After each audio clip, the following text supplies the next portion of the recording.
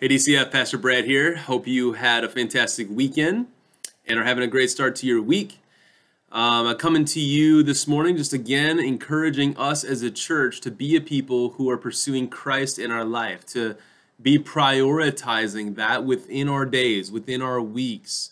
Oftentimes we see, and Christians have a reputation for being people who act one way on a Sunday.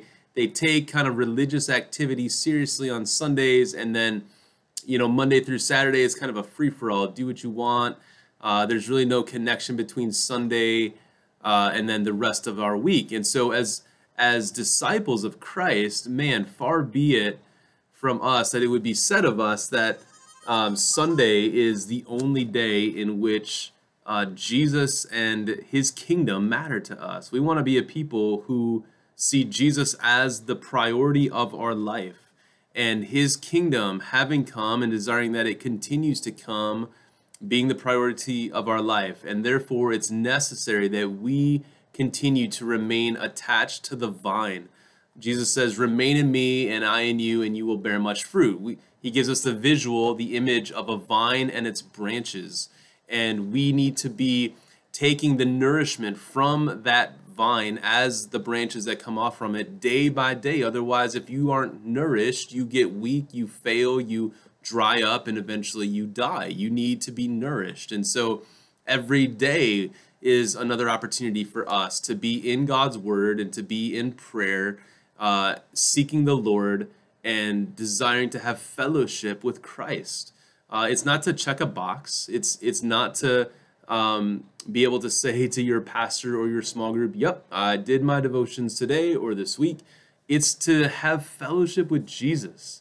In the same way that if you go weeks and months without having any conversation with your spouse, that relationship will feel dry and shriveled up. So too, we must maintain the intentionality within our relationship with Christ by spending time with him day by day. So I just want to encourage you to do that. We want to be a people who do that, who aren't just marked by Sunday activity, but see all of worship, all of life as an opportunity to worship through surrender to Christ.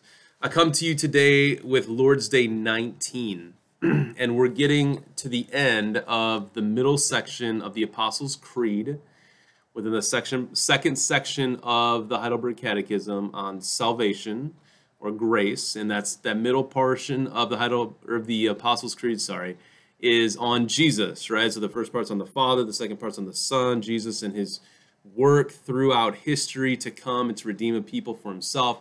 And then the third section is going to move into what does life look like after he has ascended to heaven and the Holy Spirit's been poured out in life in the church. So we're going to get there starting next week. But today's the last day that talks about what happened after the ascension.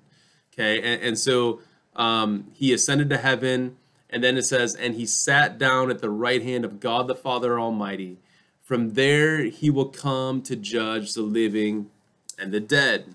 And so we've got really two things that Lord's Day 19 is highlighting: the sitting on the throne and the coming again of Christ to judge the living and the dead.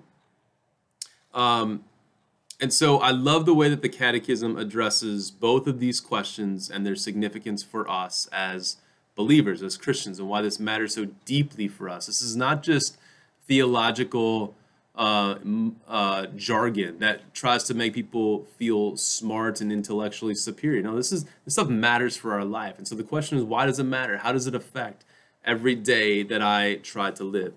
And so here's the first question: that he is seated at the right hand of God the Father Almighty. What does that mean? Why does that matter? Well, in Hebrews, we read this in the first chapter, that Jesus sat down at the right hand of the Majesty on high, having become as much superior to the angels as the name that he has inherited is as much more excellent than theirs. That's chapter 1, verses 3 to 4. Sitting down. We think of sitting down as an opportunity to rest. That is not what is meant by him having sat down at the right hand of God the Father Almighty. It's more like, think of that movie that you've probably seen, where there's a courtroom scene and the prosecution, the attorney, he's up there and he's delivering his final case, his final statement to the jury. And it's just one of those like convicting, compelling moments where you're like, oh man, whatever you're trying to get me to vote, I'm voting because you have persuaded me of your argument. And then the camera goes over to him and he sits down and you're like, you can exhale. And it's this moment where like, it's so obvious that the mission that he was sent to do has been completed. And that's really what the idea of sitting down at the right hand of God the Father Almighty is indicating. It's not that he's resting because he's tired. It's that he has completed the work he was sent to do. All that was necessary to happen for our salvation has now been accomplished. And he returns back to the Father and sits down at the right hand of God. Therefore, we can have the utmost confidence that whether in life or in death, by belonging to Jesus Christ, our eternity is secured because his work was satisfactory. His work did everything we needed it to do, so that though our rebellion and sin cast us out of the presence of God in the garden in Genesis 3, he is now preparing a place for us in the new heavens and the new earth, where we will spend all eternity with him. And so though our sin causes us to doubt, though at moments we're overcome with grief at how, man, how could God save me? How could I really be a child of God as I've continued to struggle with this? I continue to struggle with this. I fell into this trap again. I yelled at my kids again. I had that lustful thought again. I continue to hold on to hope for these things that I know will not satisfy me, and we repent, but we can know that Christ has accomplished the work necessary to forgive those things because he has sat down. His work was sufficient. There's nothing else that needs to happen besides faith in that work for us to be saved. And so you can have deep assurance in your life that even as we continue to struggle with sin, Christ has accomplished the work necessary and has sat down as indication that his work is sufficient. And then it comes and says, how does Christ return to judge the living and the dead comfort you? It's really an interesting way of phrasing it. But again, this catechism is all about comfort. What is your only comfort is the first question in life and in death. What comforts you? And right here it's saying the idea that Jesus is going to come back to judge the living and the dead is somehow providing comfort for me. Is that true? Well, for some in the world, that's certainly true. Again, if we belong to Jesus Christ, we can have comfort that he's coming again. But he's coming as a judge. He came in his first coming as a redeemer, as the Messiah who was coming to make atonement for sin. When he comes again, he's going to come as a judge. And for some of us, that is absolutely fantastic news, because he comes as a judge who has already been our attorney and pleaded our case before God the Father and has acquitted us of all charges by his own punishment for us. And so in his coming again, we don't have fear. We have longing expectation for what he will usher in as the judge. One time when I was younger, I got a speeding ticket and got pulled over by a police officer and gave me a ticket.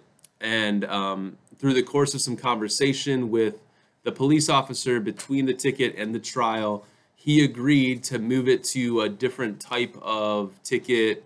I forget what it was called exactly, but it basically was like more money, no points, right? Probably many of you have been through this, helps with insurance costs, whatever. So he was going to change it. And so I came to my trial date and I walked in that courtroom, and there was a sense of reverence that I had for the judge because it was my first time ever in a courtroom, and I knew, that I don't remember if it was a man or a woman, but that individual, that judge, is someone to be honored and respected. And so there was that sense of reverence for that individual and the position they held. But I walked in that courtroom without fear because I already knew that the officer, who was the one who ultimately determined my fate, had